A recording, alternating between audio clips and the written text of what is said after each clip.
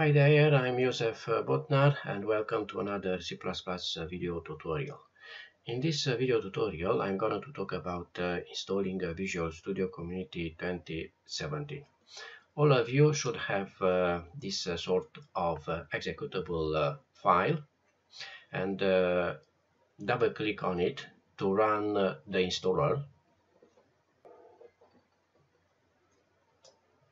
Click on the continue button.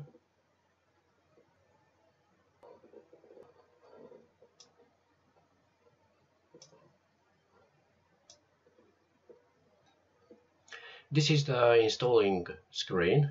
Let's have a look at some of features of this. There are 3 tabs across the top, and right now I'm just looking at workloads, and if I don't do anything else, just I click on the install button, I will get the basic Visual Studio core editor. In this video tutorial, I'm looking for C++ features, so I'm going to install Universal Windows Platform Development, Net Desktop Development, and Desktop Development with C++.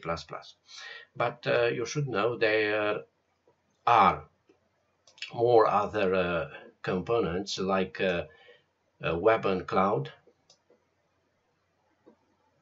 mobile and gaming, and other tool sets. And if you have a look over here on the right side on the bottom, you can see how much hard drive space your installation process will take. I'm at 11.08 gigabytes. Next, you click on the install button, and you will get 2 progress bar. The first one is called acquiring, which is showing us how much those resources are being downloaded, and another one is applying progress bar, which is showing us how much those downloaded resources are being installed.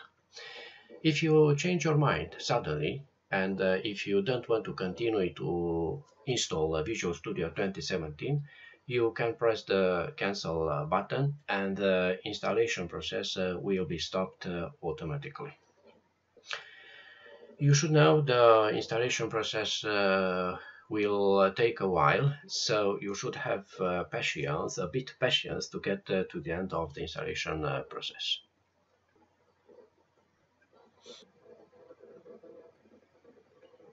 When the installation process is finished, you should restart your computer, so click on restart button.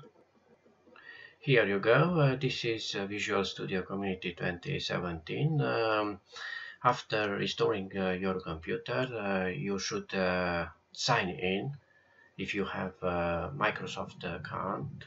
If you not, you should sign up for one to register Visual Studio Community 2017.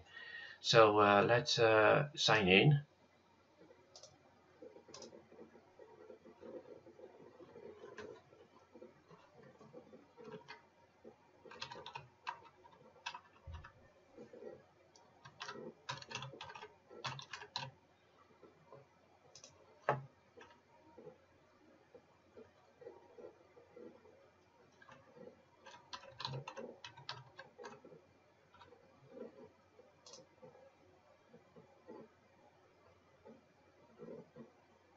Okay, in this moment, my Visual Studio Community 2017 is registered, so I can use it, I can enjoy it, I can practice to program. So that's all for now. Thank you for watching this tutorial, and see you next time.